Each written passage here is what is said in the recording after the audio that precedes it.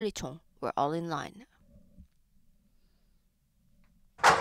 Gates back, racing great style. World Shannons gets the lead. World Shannons expected leader with Park Tae-jong gets the prominent lead, 2 lengths ahead from the rest. Second place Chong to the rail inside. Rawon the Cobra is following up with a pace.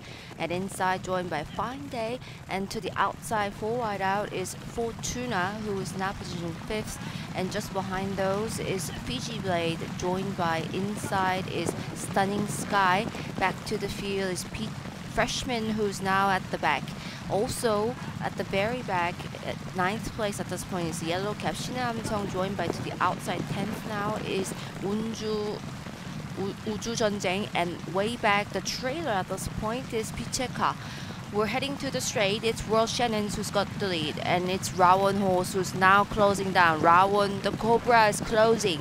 Rawon the Cobra with Choi Bum-hyun closing down, but World Shannons wouldn't give up.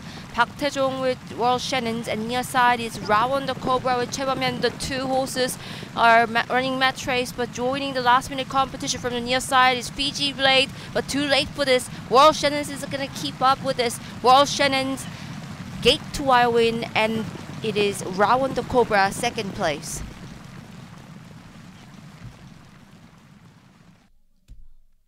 Veteran jockey Park Tae-jong keeping up with the pace and making it all the way through. In a weather condition like this, we do have to make references on